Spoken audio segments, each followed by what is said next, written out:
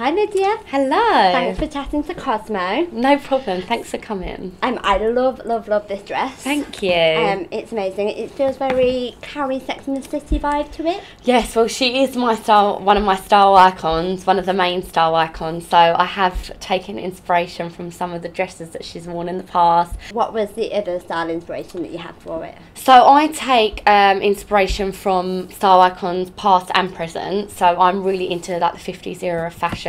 So the big style icons for me in that era was like Marilyn Monroe, of course, Bridget Bardot, Grace Kelly, Audrey Hepburn. They were huge style icons for me.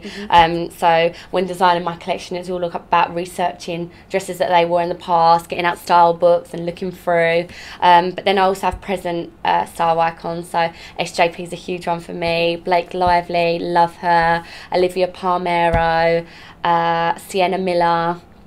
Yeah, I'd probably say that they're kind of my main sort of style icons and inspirations that I look up to. Great, we love them here at Cosmo as well. Yes, they are the best, aren't they? They are the best, and you're always on our like best dress list. Oh, so, really? Yeah, thank definitely. you. Thanks, guys. So what made you, I know this is like your second collection. Yes. So what made you decide to get into the world of fashion? So I always knew that it was something that I wanted to do. When I left school, when I finished my A-levels, it was something that I was going on to do, to study in university. Obviously TOWIE came along and that kind of changed my world. But yeah, it was definitely the path that I wanted to do. My mum, my nan, my aunt, every woman on my mum's side of the family are all involved in fashion anyway. So I just think that it was something that just came naturally, and I opened up my boutique 1 year, 3 months ago, and then designing was just the next step that felt natural for me, and I've absolutely loved it. And for me, I feel like it's a career now that I'll take on till I'm too old to sketch, and I've got arthritis and I've got no hands. So yeah.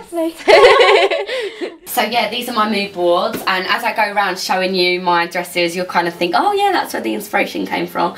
So for example, like the Carrie dress there, love it. That inspired me with these two dresses, like similar kind of scalloped bottom, the embellishment, the same sort of shape. I just chose to do it in the monochrome because obviously that's really transitional. You've got a lot of celeb mates. Who would you love to see wear your designs? Out of my friends, yeah. Well, Denise, who's a good friend of mine, Denise Van Outen, she wore one of my dresses, one of my previous dresses, on a show I saw that recently. The white one, yeah, the yeah. white Grace one, which she loved, so I'm sure she'll be taking some more pieces.